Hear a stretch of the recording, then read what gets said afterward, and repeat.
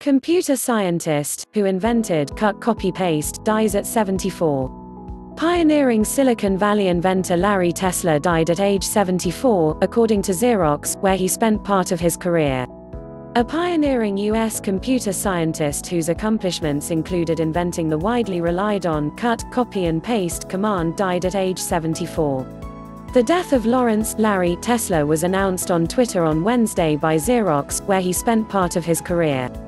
The inventor of cut, copy and paste, find and replace, and more was former Xerox researcher Larry Tesler, the company said. "Your workday is easier thanks to his revolutionary ideas." Larry passed away Monday, so please join us in celebrating him. A graduate of Stanford University, Tesler specialized in human-computer interaction, employing his skills at Amazon, Apple, Yahoo, and the Xerox Palo Alto Research Center, PARC. Creating the idea, the cut-and-paste command was reportedly inspired by old-fashioned editing that involved actually cutting portions of printed text and affixing them elsewhere with adhesive. Tesler created the idea of cut, copy, and paste, and combined computer science training with a counterculture vision that computers should be for everyone, the Computer History Museum in Silicon Valley tweeted on Wednesday.